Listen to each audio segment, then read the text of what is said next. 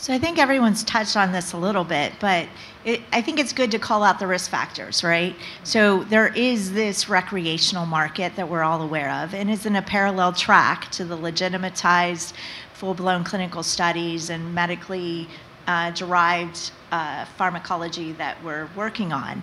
How can we proactively understand what those risk factors are and also manage them to make sure that it doesn't affect the legitimate market? So, Saad, do you want to address that a bit? I just want to be careful. Like, when we say recreational, for a lot of these molecules, these are very, very powerful molecules.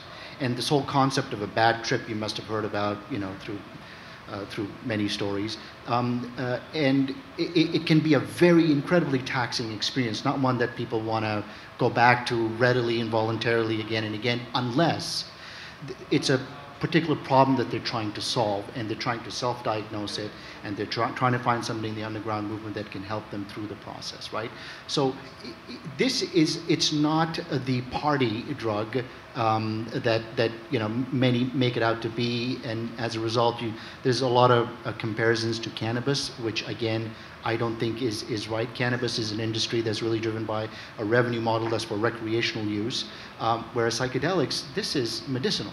This is very serious. This is about the right therapy, the right training programs, the kind that MAPS is offering, which is all guided, and you've got to go through a protocol if you want to do it right. The risks, look, the science makes sense. We're not going to argue about the science. The efficacy works.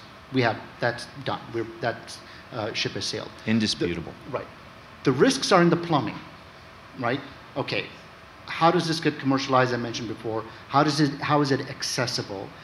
What's the best delivery mechanism? Which molecule is best for which particular indication? Clearly, with what MAPS is doing, and MDMA is at the leading front for a lot with regards to PTSD, anxiety. And then there's others that are coming out with MDMA as well. Psilocybin has taken a huge forefront with regards to treatment-resistant depression, which by nature of the term, there's no treatment for that, right? It's treatment-resistant.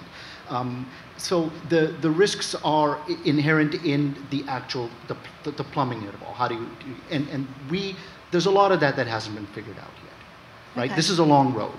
Yep.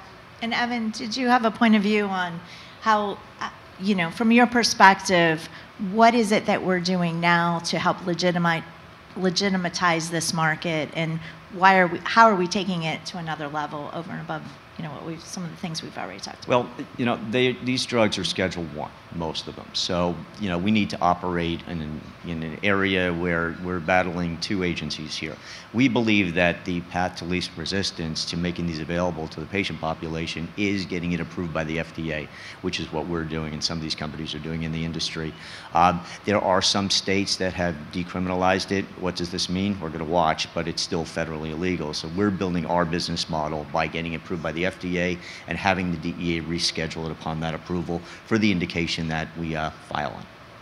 Okay, and I think one of the things that's very interesting about this is in some ways we're stepping out of the lines, right? So we're stepping out of the lines of what we considered a typical pharmacology or chemistry model.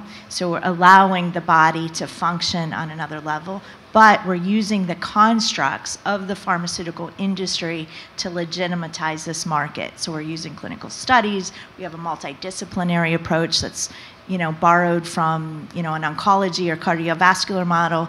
We're doing the studies, or we're using the constructs to prove out that these drugs work. So I think that's an interesting sort of way to look at it. And then the other juxtaposition that's interesting to look at that you touched on is how does this relate to the cannabis market? Because I think a lot of investors here have some experience maybe investing in cannabis, and people tend to put this in the cannabis category, but this is a completely different category for many reasons that you guys have touched on. So I would love to just compare and contrast what you think is different about this as a market relative to cannabis. So Jeff, do you want to touch on that? I think that the important thing about following an FDA approval model is that it acknowledges the fact of the medical marketplace, the office setting. What doctors want is a product that they know the quality of, they know it works, but they also know that they can actually apply it within their office. And I would just say that I believe that there are a lot of risks. There's no doubt about it. It's a complex treatment. I think they are going to be approved. But what I think some companies are not necessarily thinking about is what is the outlet for the product. And one thing I would point out is that psychiatrists are not proceduralists. They don't set up IV clinics. They don't learn how to do difficult procedural medicine very easily. You can teach them, but it's very hard for them to set that kind of stuff up on their own. It's expensive, costly. There are FTEs, expensive employees they have to buy, medical materials.